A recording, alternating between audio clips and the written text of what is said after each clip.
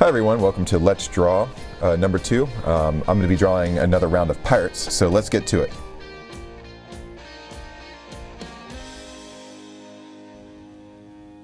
Hi everyone, this is episode 2 of Let's Draw.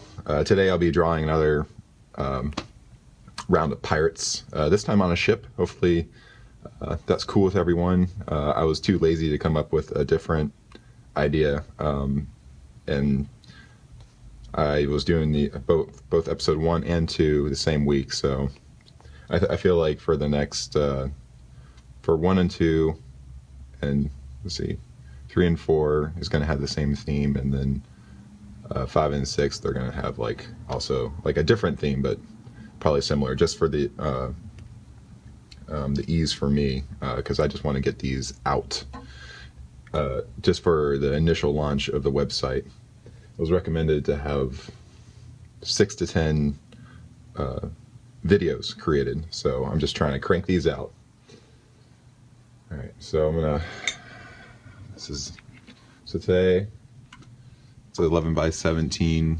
Can't see it all the way, so yeah, 11 by 17 illustration, and I was going to be using nibs this time, so that's going to be different, but also using the brush. I like to use the brush for the people, and then I like to use nibs for background elements like the ship. It will mostly all be nib, just because I get like a really rough feel out of it that I like. I guess while I'm talking here, so I'm going to be using, this is real pencil. I think in 01 I used it was a digital sketch that I printed out in blue pencil, so this is real pencil. I like to just work with my mechanical pencil here. Yep, with like a 2B lead, just because it's soft and comes up pretty easily. And then now I'm going to be using, let's see, Mars dry cleaning pad. Staedtler made it. Staedtler brand. So it looks like this. All inside here are eraser shavings. So if I use my kneaded eraser, or a say or this eraser, it would just like take away the line completely, which I don't want to do. I want to lighten it up, especially in like some of these heavier dark spots. So really you kind of just have to go over a little, and you might have to do it, like when I'm doing here. I wake up, what time do I wake up? I wake up at 4:30 as my alarm goes off, and it hits snooze once usually, so I get up, and then get up around 4:45. Get up, get my coffee. Speaking of coffee, I'm gonna take another drink. Get my eggs, coffee, eggs. You can probably hear me swallowing because the mic is right there.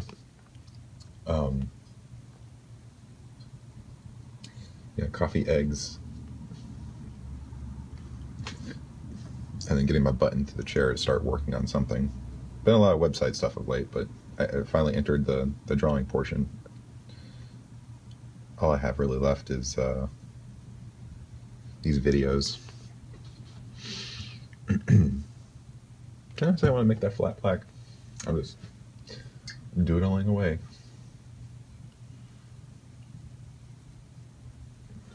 See, I have the containment line around there, so where's my marker? Bringing back the perm opaque. So yeah, I wake up, and then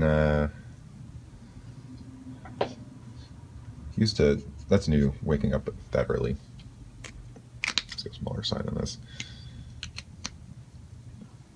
because I needed to find more time. The only way to find more time is to wake up earlier, for me at least.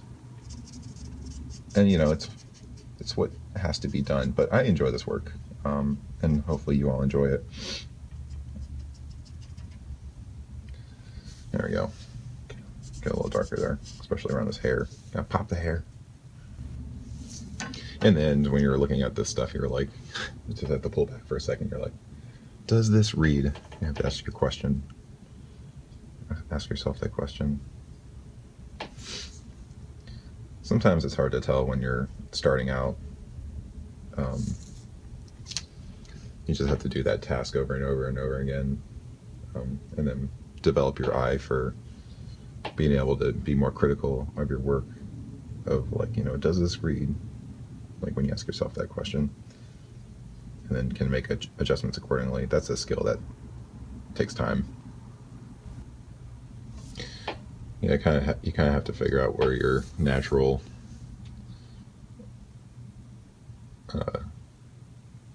line movements are with your hand, and just rotate the paper for it if need to.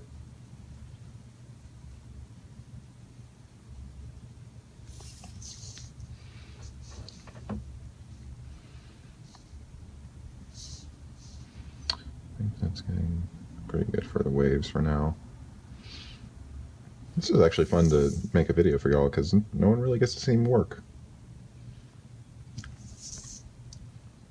It's a very solitary process. Only at conventions do people get to see me. But usually those are too short though. I can, at least with video and then editing, I can do more of a longer format. Okay.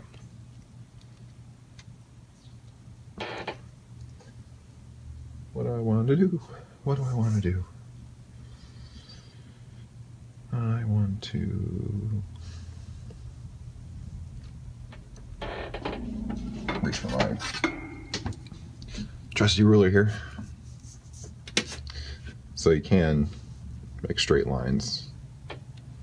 I just want to kind of do establish the line for the ship that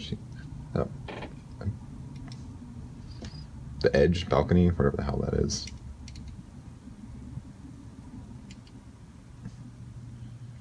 So you get a metal ruler, tip it up. I don't know what that piece is. What is that? Like I said, let's play the game. What did I mean by that?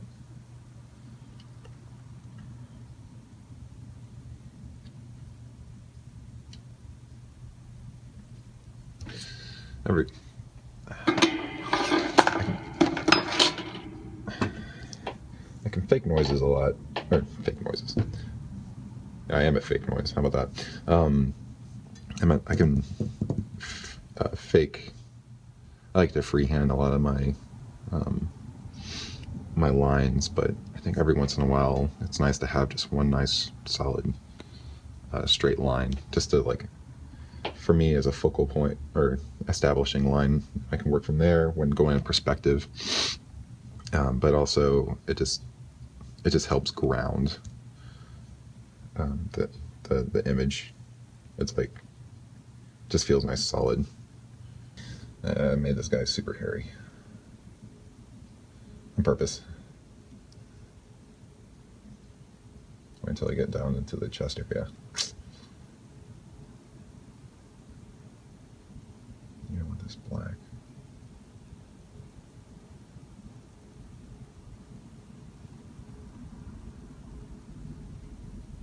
How am I doing on time? I gotta wrap it up.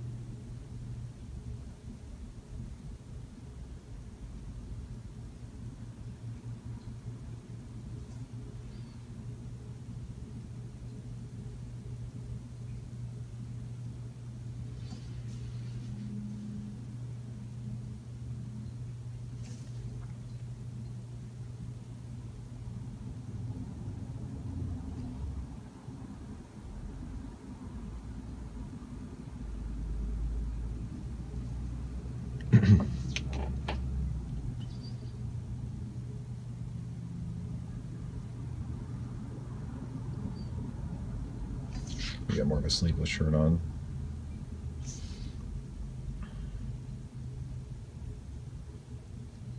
Got to make it feel like the wind is tugging at it. So.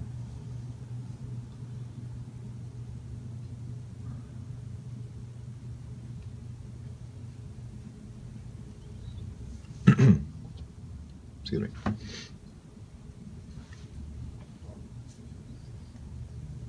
Too bad I don't have a fancy studio with a cough button.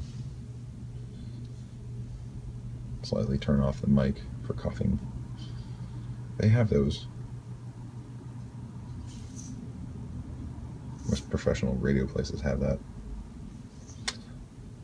I am not professional radio.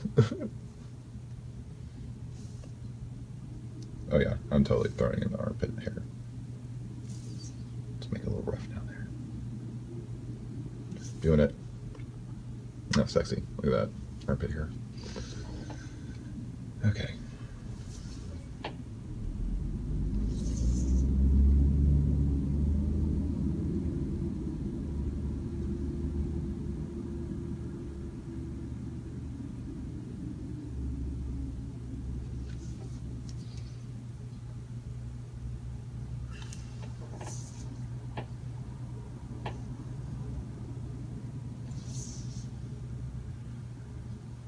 Okay.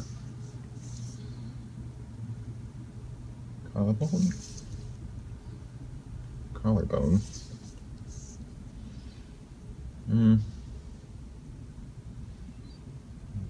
Just drop some shadow.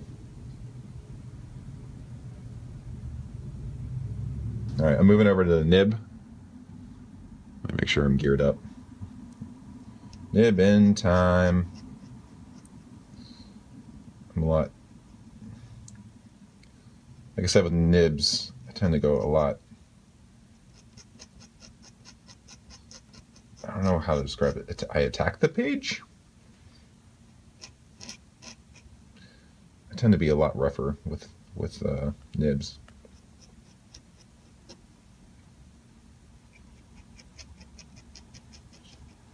And I hope you don't mind that scratching sound, because you're just going to hear a whole bunch of it.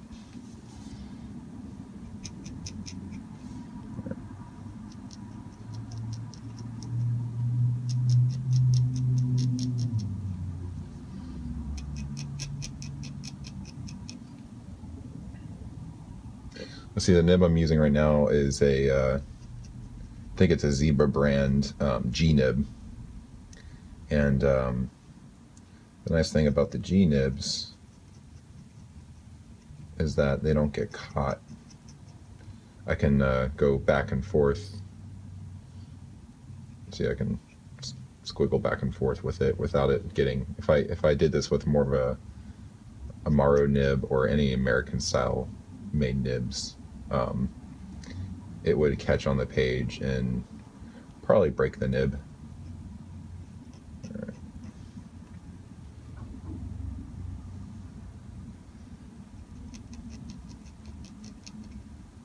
Come on.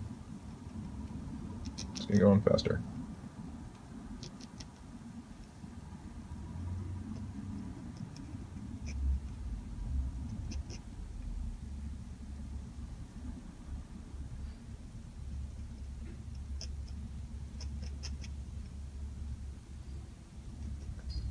So like I said, with nibs, I have to be careful not to rub my arm over it, or my hand, because it pulls up a lot more compared to a brush, which gets absorbed more readily by the paper.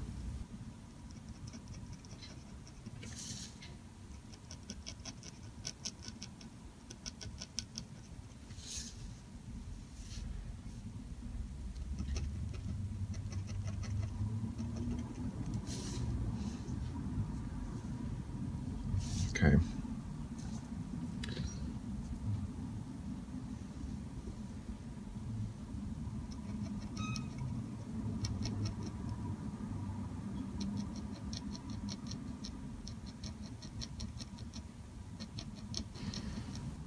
I'm gonna flip it this. No, yeah, that's gonna screw with my.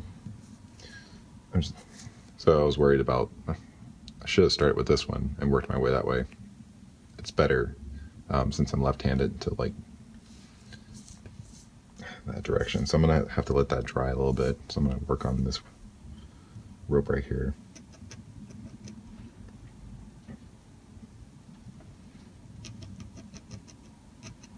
That's all it is really, nibs. Just throw down a bunch of marks.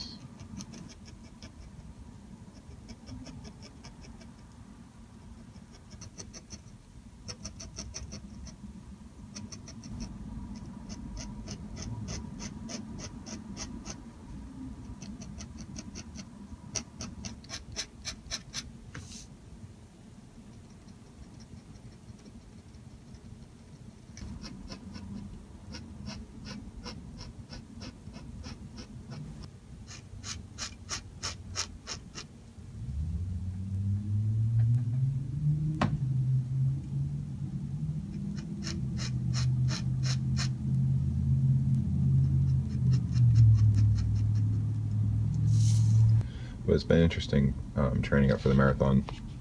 So my goal from marathon training is to be able to run 20 miles straight. And it seems like I might hit that if my legs don't give out. I keep running into like injuries or like my legs are just trying to adjust to the new demand. It seems like every time I add a mile something else, like I'll repair one part of my body and then the other part like will give out. So is everyone good to go see Star Wars? I enjoyed it a lot. I was just happy that, you know, it was good.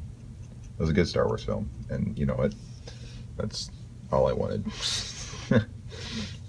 I think there's some folks out there who didn't like it, but I'm like, really?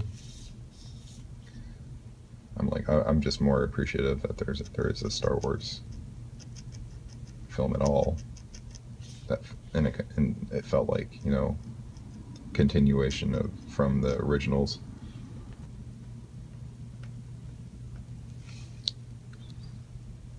Just make sure I'm still in frame. Oh. How did that happen? Sorry folks, I didn't realize. Hold on one sec. Water that.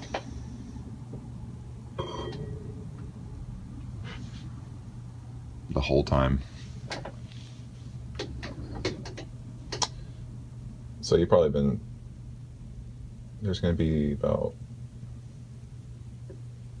10 minutes worth of edited in footage that's going to be shaky because I didn't realize the mount arm that I have my camera attached to was touching my desk. I was trying to keep it separate from my desk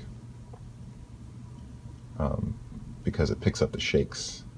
I didn't realize this desk shakes a lot until I attached the camera to it and then watched it back, and I was like, oh, that I need to attach it somewhere else. But it seems like, I thought the arm was separate, but it seems like it was touching my desk, so it was picking up the shakes. Sorry about that. Hopefully I have some footage to use for that. So I gotta go back through. So I'm gonna beef up the line weight on this guy right here. Sometimes, I don't know how much, I'll throw in the line weight. But then once I see it, break that tangent a little there, with everything else around it, I'm like, yep, time, need to definitely beef it up just for it to pop. Get in front of all those other elements. Yeah, I gotta take my cat in to get x-rayed today. And then scoped. They're gonna stick a scope up her nose to see if she has x-ray, they said, is to check for a mass in her chest. And then the scope is going to be the samples, the nasal cavity for bacterial or fungal infections. I'm like, oh, joy. No warning on that one.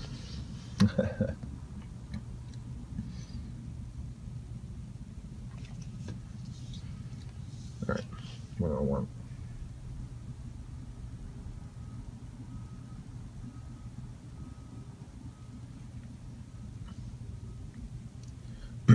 Getting to the end of it.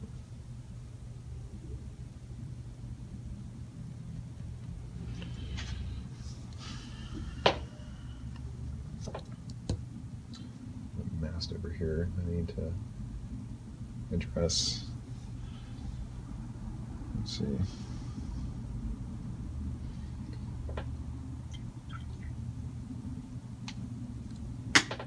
There it goes. Well, my brush fell over. Oh, grab it. There you go.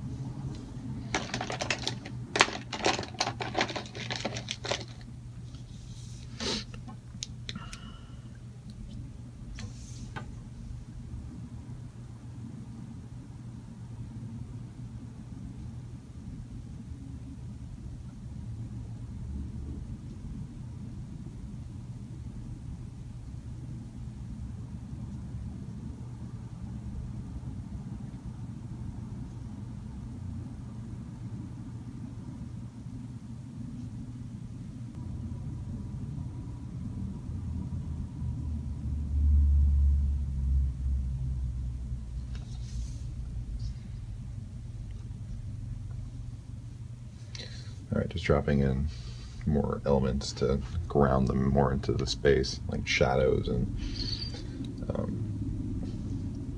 blackening up areas that need it. I might have like left.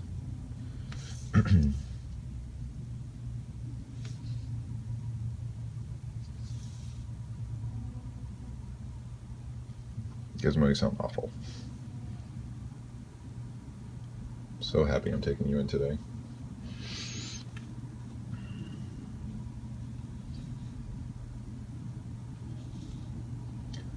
See, I think I want those cuffs to be black.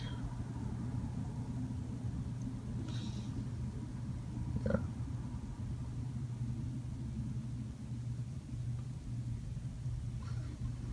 Flat black tie. And then I'm going to be doing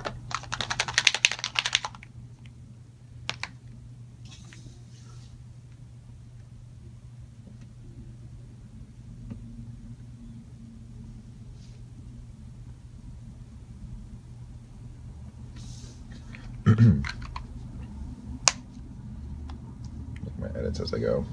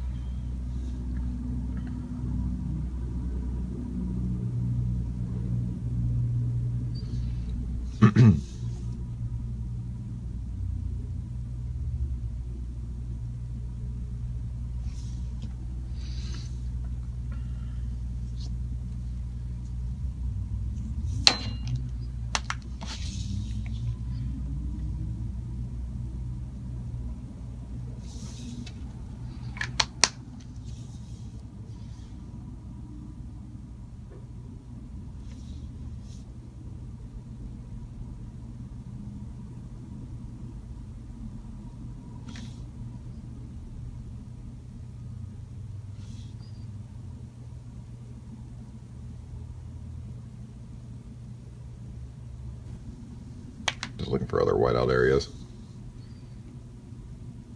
Still need to hit up their noses.